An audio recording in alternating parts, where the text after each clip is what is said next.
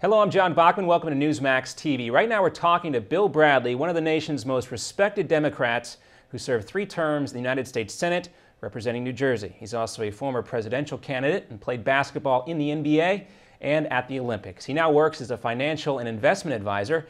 His new book is called We Can All Do Better. It's great to have you with us, Senator Bradley. Thanks. Great to be with you. Well, the French socialist won the presidency Sunday. This appears to be a direct slap at the Germans and the British for calling for fiscal restraint and austerity. How do you read the results? Well, I read the results that Sarkozy lost and Hollande won, and I think the dynamic was not because of any foreign country. I think the dynamic was that Hollande ran a better campaign and Sarkozy hadn't delivered. I think that hopefully Hollande will keep in mind Mitterrand, and Mitterrand went way left when he came in, and then he pulled back and stayed in the center, and that's where I hope Hollande will be. Mitterrand was the last socialist president of France, is that correct? Okay. Well, do you think this has any bearing or maybe indicative of anything as far as voter sentiment here in the United States?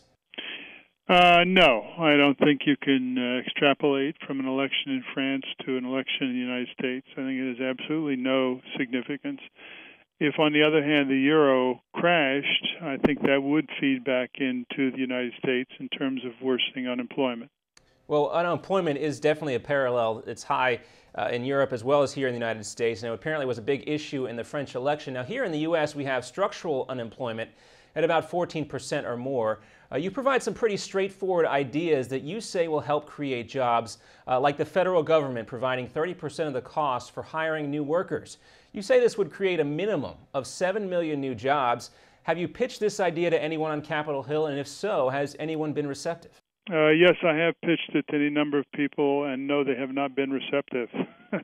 And what do you think their resistance to your plan is? I don't know. It's might be a little bit not invented here. At the same time, I think that people got so fixed on reducing Social Security taxes to stimulate the economy that they forgot that the public won't even know that any jobs were created by a Social Security cut. My view with this proposal is that not $1 of federal money would be spent that didn't create a job, and that's a net new job.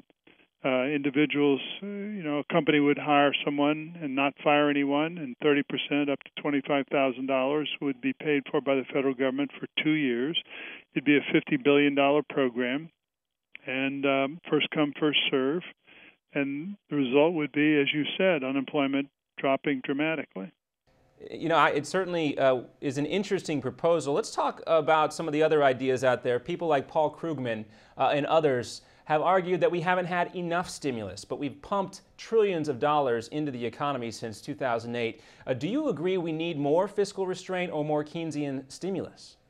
I think we need both. I think that the original stimulus wasn't big enough. As I point out, if we had done what China did, which was 15% of their GDP, we would have had a stimulus of $1.9 trillion. But we had 787. That got us through 09 and 10, and a little bit into 11, but it's gone now.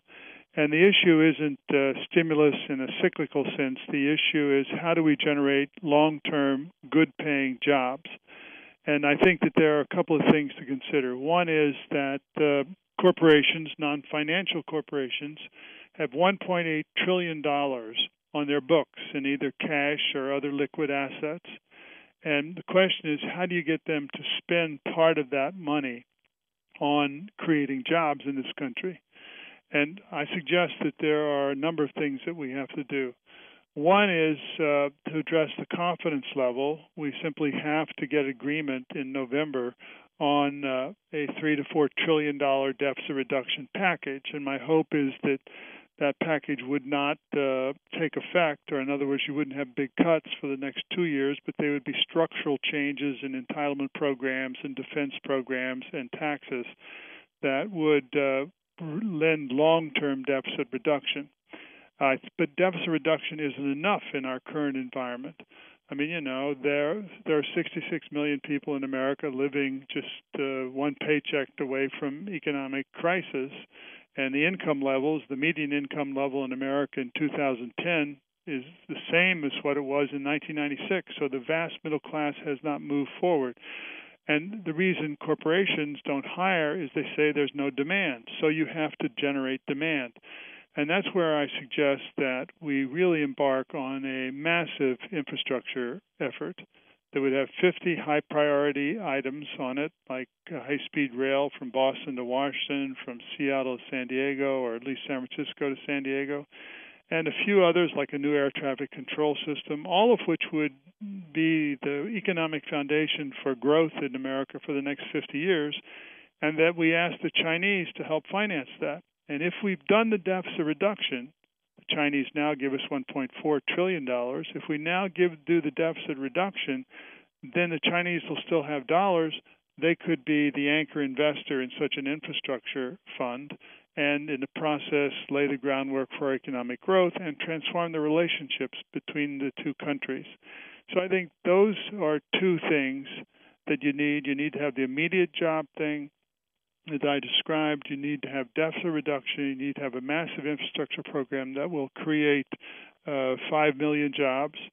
And then you might get some of the money out of the corporate treasuries. If the corporations spent 20% of their $1.8 trillion on hiring people, that would result in an unemployment rate of 5%. Well, let me ask you how your $3 or $4 trillion deficit reduction plan would be different than, let's say, the Super Committee or the Simpson-Bowles plan, which really haven't got any traction. I don't think there would be, deficit reduction is a little bit like the walls and ceiling.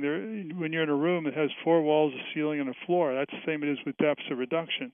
You're not going to be able to get any unless you hit defense, Social Security, health care, and taxes. And so it'd have to embody some of each if you were going to get to the right total.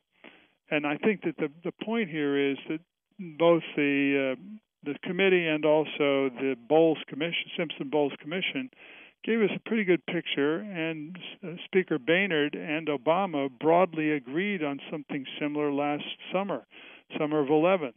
Only to find the 43 Tea Party people reject it and Boehner have to pull back. So this is very clearly what's in our interest and our long-term interest, and I believe that we have to have people who see that. I mean, and in the absence of that, you're going to have continued polarizations and paralysis while the situation gets worse and worse in terms of middle-class families, in terms of investors looking at the long-term deficit, et cetera, et cetera. And, sometimes in American politics, points of view have been irreconcilable. Right before the Civil War comes to mind. But usually it is decided through vicious political combat that is bloodless but can be vicious. And what happens then, either one side wins decisively and therefore can enact their program, or there has to be bipartisanship, like the years that I was in the Senate, for example. We did a lot of things with bipartisanship. But if neither the bipartisanship or the dominant victory take place, then that opens the way potentially for a third congressional party to enter the picture. That is kind of the can-do party. And it is the party that lays out the tough positions on the issues that we've been talking about. And if it wins 20, 25 seats, it then can be at the fulcrum of power in the Congress and maybe jar each of the parties to take on their sacred cows and deal with the issues. Well, it'd certainly be interesting to see something like that happen, since the system really isn't set up for anything like that. Let's talk about your book a little more. In We Can All Do Better, you talk about the financial meltdown and the negative influence of money in politics. Do you feel like the Dodd-Frank bill reformed the system to protect investors and consumers? No, I don't. I think it made marginal changes, but it didn't fundamentally change the system. There's still too much possible for banks to use depositors' money to speculate. There's too much leverage in the system. There is too much lack of regulation of derivatives. All these things are still out there. And, unless they're addressed, we could have another meltdown. A really good bank will be able to survive, but how many really good banks that guessed right on everything were there? This is not a judgment about a really good bank. It's a judgment about the structure of things that encourage people who are less responsible to speculate with other people's money and then have the taxpayers end up picking it up. Well, you also write in your book that much of the financial sector seems unable to decide, and I'm quoting you here, whether it wants to help build a new world or suck the life out of the declining one. What do you mean by that? What I mean is that if you take a look at what's happened since 08-09, you find that banks are not loaning to small business. And therefore, they're making great profits, but the profits are on trading. And so if you want to fulfill your function as a bank, you have to supply capital to businesses that want to invest and hire people. And at the moment, that's not happening, and nearly the degree that it has to occur. And my other point on this financial reform is the same thing on healthcare reform, same thing on energy. The reality is that I think that money has prevented things from happening. And during Dodd-Frank consideration, $318 million was contributed to politicians in Washington by the financial industry. $145 million was contributed by the healthcare industry, 75 by the energy industry. So it shouldn't be any surprise that we have a watered-down financial reform. We didn't have a public option with healthcare, and we don't have an energy bill. So unless we're willing to do something about money and politics, we're not going to have a political process that addresses the real concerns of the American people. Are you prepared to name names, either banks or corporations or groups in the financial world that you are referring to as those entities that are trying to suck the life out of the declining world? Well, I think you ought to just check the record. What you need to do is just check the campaign contributions, and I'm sure you'll find most of them were involved. Some people might think that your book title suggests that President Obama hasn't fulfilled expectations. Can you share with us maybe on domestic policy and foreign policy how you would rate President Obama's job performance? No, what my book suggests is that the inspiration is Lincoln's address to the Congress in the second year in office, where he says we can only succeed by concert. That means by working together. It's not can any of us imagine better, but can we all do better? And that's the question that is relevant all across the board. It's relevant to the inequality and fragility of our economy. It's relevant to, to the paralysis in our national dialogue. And we have to. It's also relevant to our own lives. Can we each do better? Can we be more selfless? Can we be more responsive to our neighbor? Can we be in better shape? Can we take care of our health better? Can we learn more? So it's relevant across the board. It's not just any one group or person. It's a good read, and I suggest everyone read it before they head to the voting booths this November. Bill Bradley, the book is called We Can All Do Better, New York Times best-selling author. Thanks so much for being with us. Thank you.